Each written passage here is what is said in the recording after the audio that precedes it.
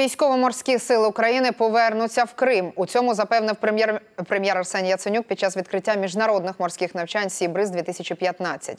Нині ж головне завдання – зберегти мир і стабільність, зокрема в Чорноморському регіоні.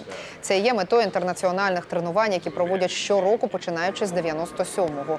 Нинішні навчання будуть наймасштабнішими за всю історію. У Сі Бриз візьмуть участь до 2,5 тисяч військовослужбовців з 11 країн. З них 1000 – українці. Також від наших збройних сил залучать 9 кораблів, 8 літаків і вертольотів та іншу техніку.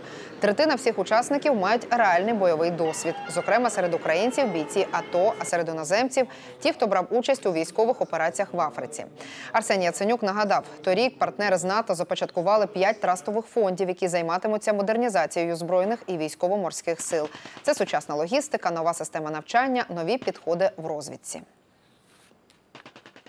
Наше спільне завдання – це забезпечення миру, стабільності і безпеки в Чорноморському регіоні. Після незаконної анексії Російською Федерацією Криму Україна втратила частину своїх військово-морських сил. Але в цьому шановному залі я хочу чітко заявити – українські військово-морські сили повернуться в Крим.